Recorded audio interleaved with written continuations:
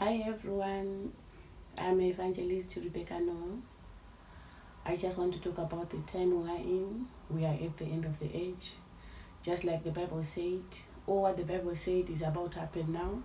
So we've got to live knowing that we are at the end of the age. What the Bible said will happen has started to happen. What Revelation 13 says is started happening. So we've got to live knowing that we are living at the end of the age, and the mark of the beast is here. It has already been authorized in some European countries, and the law was passed in March in some European countries that the ID 2020 will be passed, and people will be forced to take the vaccination for coronavirus, and those that will refuse, they will be arrested, they will be taken to court, they will be taken to prison. But we've got to live knowing that we are living at the end of the age, and we've got to say no to the mark of the beast. No matter what they say, we should not accept it. We were foretold, we were forewarned, and we were told before about the time that we are living in now, and what the Bible said, what our Lord Jesus Christ said is about to happen. And just like the Bible says in John 9 verses 4, we must quickly carry out the tasks assigned to us by the one who sent us. The night is coming, and then no one can work. So we're facing the night time that our Lord Jesus Christ spoke about in John 9 verses 4. Night is coming when people without the mark of the beast will not be able to travel. So we'll not be able to travel, we'll not be able to go to church. Already people cannot go to church, but it's going to get worse when they give the mark of the beast, and those that refuse to take the mark of the beast because they are Christians, they'll be unable to travel, they'll be unable to go to church, they'll be unable to preach because they don't have the mark of the beast. It is the night time that our Lord Jesus Christ was talking about.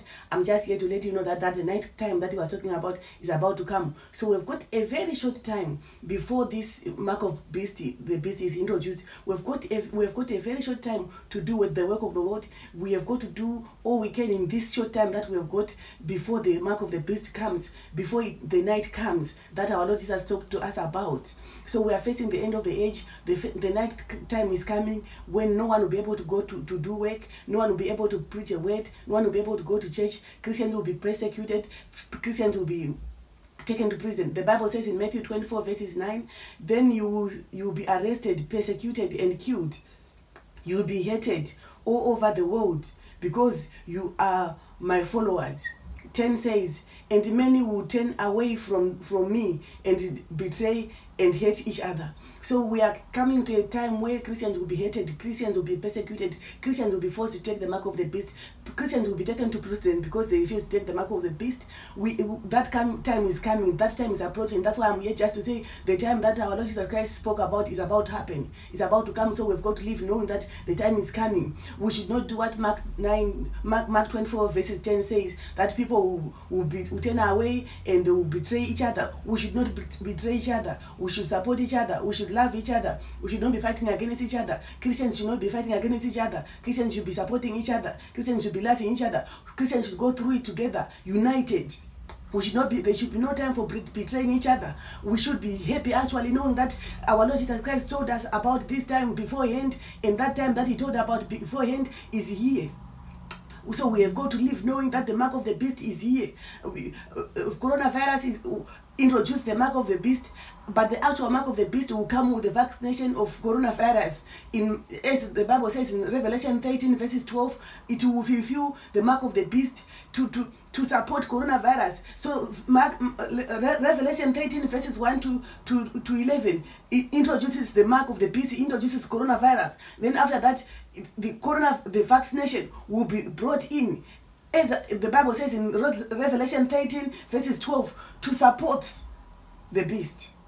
We've got to stand and say no. We know we are Christians. We should not take the mark of the beast, and we've got to live knowing that we are living at the end of the age, and we've got to live knowing that those that say no to the vaccination, they will not be allowed to travel, they will not be allowed to buy or sell, but we should say no to the mark of the beast, knowing that our Lord will provide for us. If we need food, you provide. Whatever we need, you provide. Our own is to say no to the mark of the beast. We should not accept it under any circumstances. We should say no. We have got to live knowing that it is coming, and we've got to prepare ourselves to say no to it, because it's not of God, it's of the devil.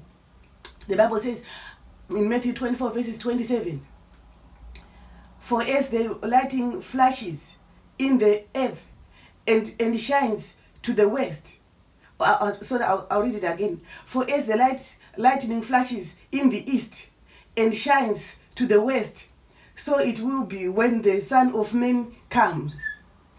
So after all this mark of the beast, when it is forced upon people and Christians are persecuted and they say no, they are persecuted, they are arrested, they are taken to prison and they say no, and they suffer, they are persecuted and they stand and they say no, then our Lord Jesus Christ will appear.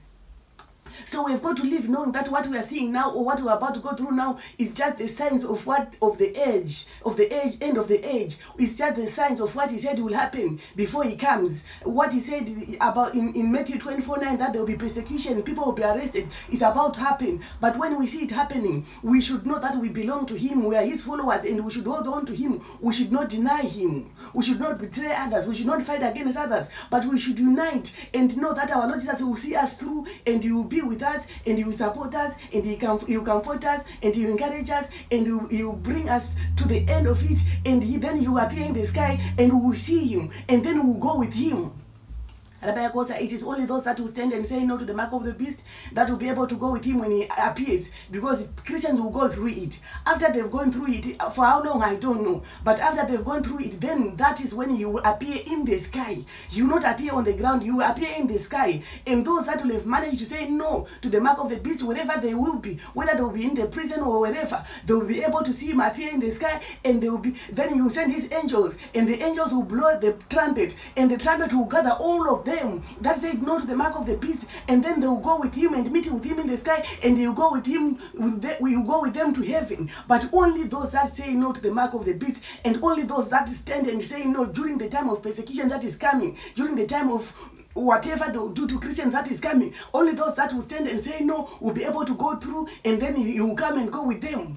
But those that accept the mark of the beast because they want to enjoy life here on earth, they want to buy and sell, they'll not be able to go with him. So we've got to stand our ground and say no, so that when he comes, we'll be able to go with him. I just wanted to let you know what time we're living in, that we are now at the end of the age, and that all those signs of the end have now started happening and appearing. So we have got to stand our ground and say no to the mark of the beast.